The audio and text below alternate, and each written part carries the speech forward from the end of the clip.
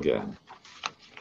Well, hello, everybody. It's Dr. Hank, and welcome to Agent Wealth Success. And you know what we do here. We help agents and brokers in real estate to increase their business and their wealth. And, you know, every week I have the top people on in the industry and the top people and the top brokers, top agents. Last week we had the number one apartment buyer in America, number one apartment mentor in America. And, you know, I've been sharing, and this week it's really going to be special because I've been talking to you about on the importance of understanding social media, to being out there, to really be giving a good image on that. And so I have with us today the number one lady that knows on the social media, Karen Albert. And Karen, welcome to the show. Thank you so much, Doctor. I appreciate the opportunity to be here. Yeah, you are just awesome, and that you specialize with real estate agents and help them increase their business big time, and I just love that. So let's start a little general first, and let's talk about the social media presence and the brand impacts on why that impacts our success. And we're Agent Wealth Success, so we're all about success. And like, why do I need that as a real estate agent or broker? Why do I need that presence on the social media in order to be more successful? Can you help us understand, get our head around that? Yes, thank you so much. That's a great question, actually. It's one that I get asked quite a lot. And the best way I like to answer that is really just kind of going directly to some case studies and some examples that I've had. And so I have, as a result of working with real estate agents and helping them understand the importance of increasing their online presence and brand and getting their community engaged and them really adding value to their community, that has increased their business like tenfold. But the flip side, I've also had agents tell me that they've lost business as a result of that. They've actually had prospects come to them and say, we would have gone with you, but we actually chose to go with another agent because they did their investigation and looked at the agent's social media presence. And so the other agent had thousands of followers. They were very engaged. They felt that the content, they saw these agents were actually using social media to promote their product and service, right? So the agent's product is not themselves, it's their customers' real estate. And so if you are showing your customers' product, right, on social media, effectively, high quality, good content, and the community is engaged with what you're sharing, that's something that your client is going to take into consideration, especially a selling agent, you know, I mean, a seller, right? So they're going to want to know, do you know how to take my property and effectively promote it online through the social media? Putting it onto MLS and Zillow and all of that's one thing, but it's gone so much farther than that your customer is going to expect it. They're going to look at it and check you out and see. And so it's critical. You bet, you bet. Yeah, like I know you've been working with me, and so I've tried the product, if you will, and like you're just awesome, and you make me all shiny and everything, and way better than I really am. And like I say, why you're behind the curtain, the name of your company, you should really be in front of the curtain because you're beautiful. But can you help us understand the importance of knowing our target audience and what is our target audience when we're using social media? Yeah, it's such a great question. And, you know, it's actually really whenever I'm doing any educating or public speaking or anything, I always start out with point number one is understanding your target market.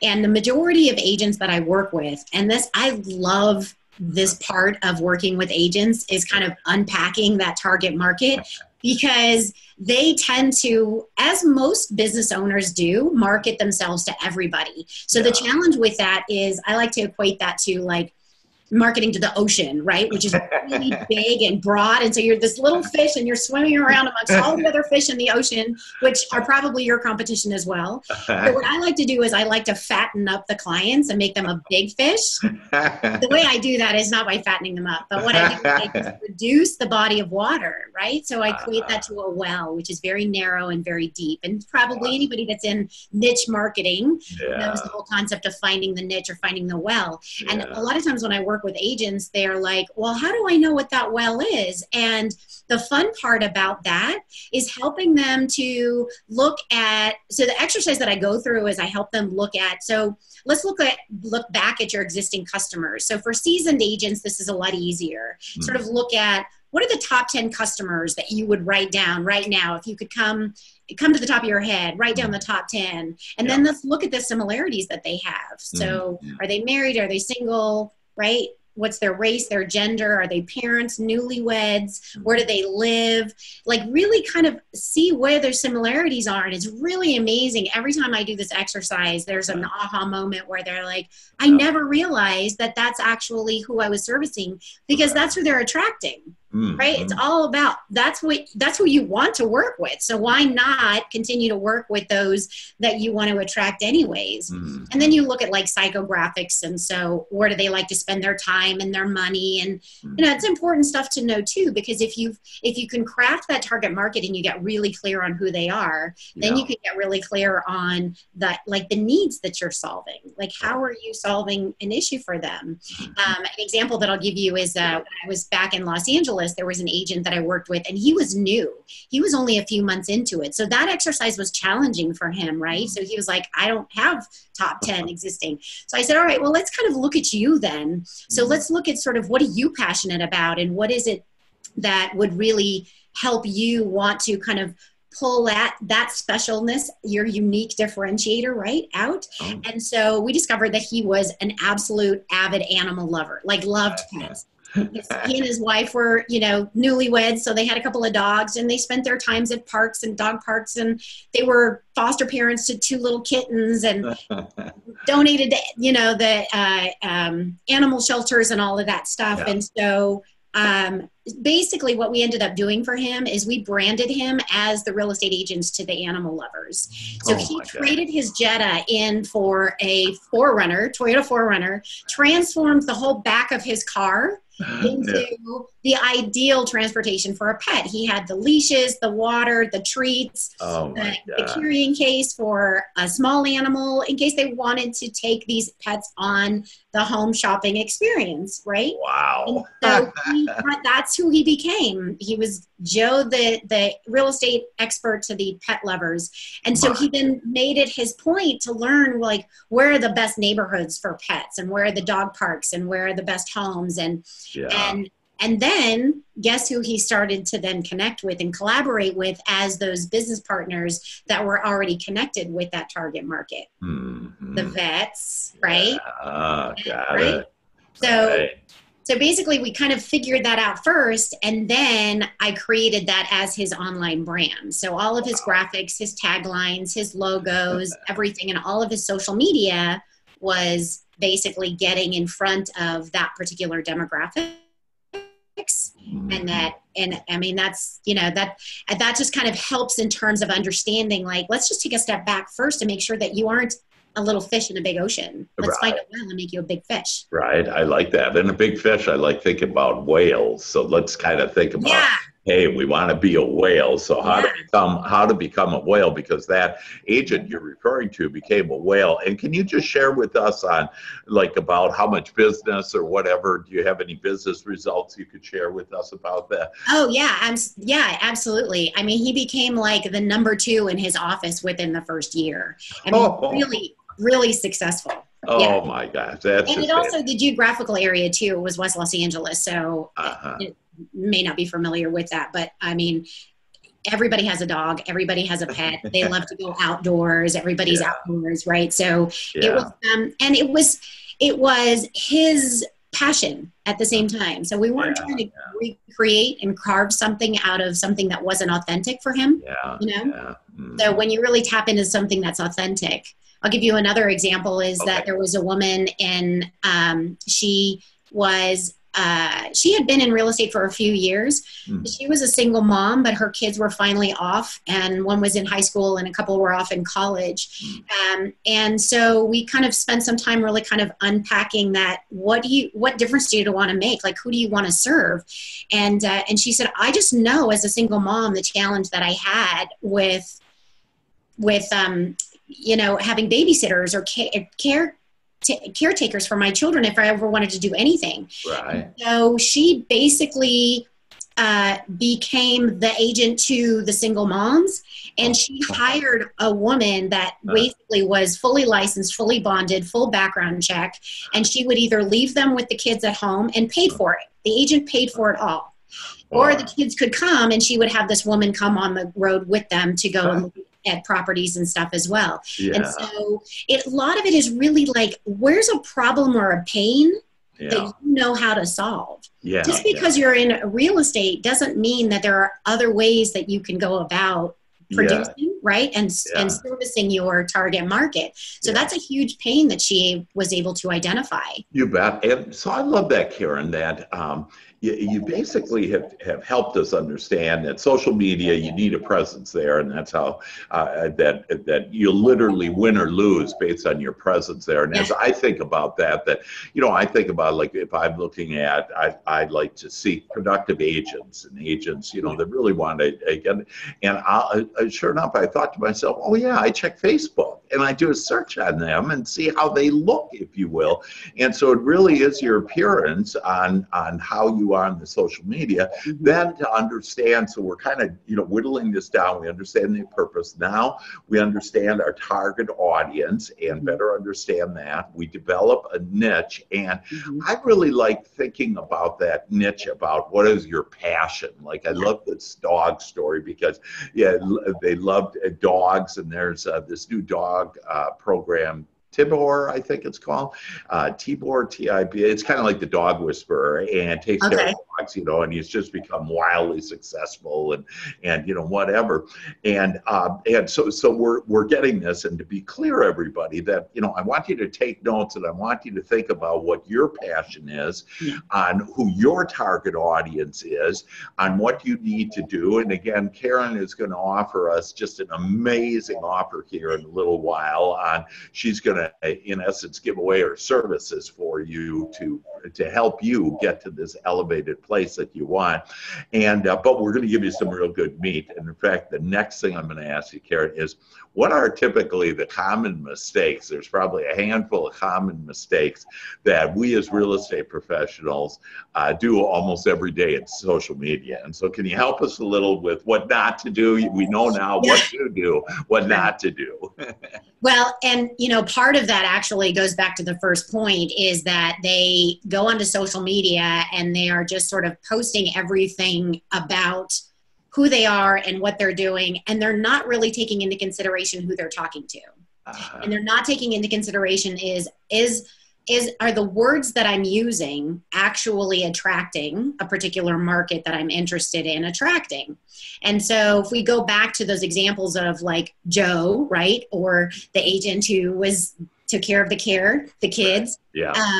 When you know who it is that you're talking to, the power then becomes, what the words are to say to speak to that market. So when we were crafting Joe, for example, his message on social media wasn't, hey, I'm this great agent and these are my listings and this is what I can do for you as an agent. It was, hey, pet lovers, guess what? There's this amazing new park that just opened up, and I just took 10 of my clients there at a park and a picnic, right? Do you see what I'm saying? Yeah.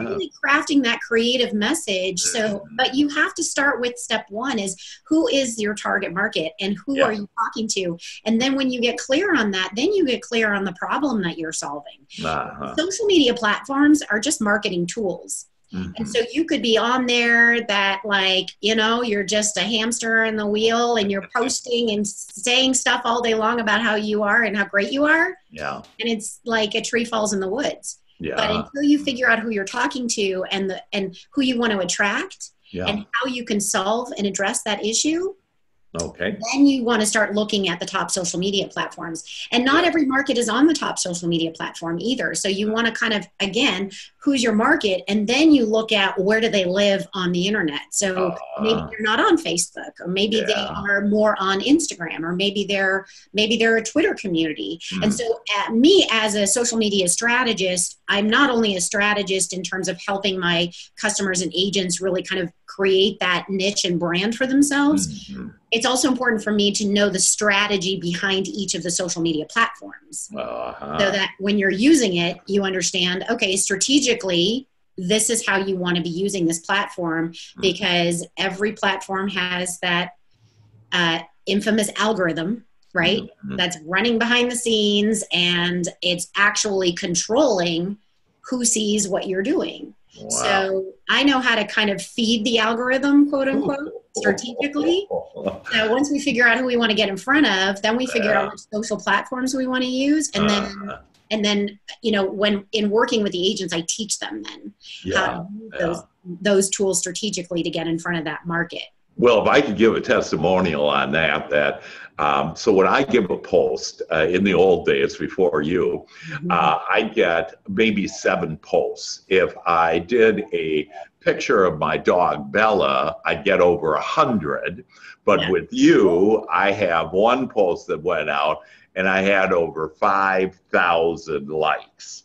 And so that's the magic in you understanding the algorithms. And now for all of us to understand, you need to understand, once you understand your target audience, that now you understand who would be best, under which social media would be best. And one example that I know on some data that I just read yesterday is that, like Instagram, it is huge and big, but it's big and huge between like 20 and 35. There's only like 1% that are in their 60s over. So if you're focused on retirement people, you wouldn't use Instagram. If you're focused on the millennials, which are the #1 buyers now of homes in America, that it's Instagram. And so, you know, that is how powerful this is, because where the people are, is it on the phone with you? Is it, you know, in the TV and the newspapers, where the people are and where they're looking at you, but you don't know it, is the social media.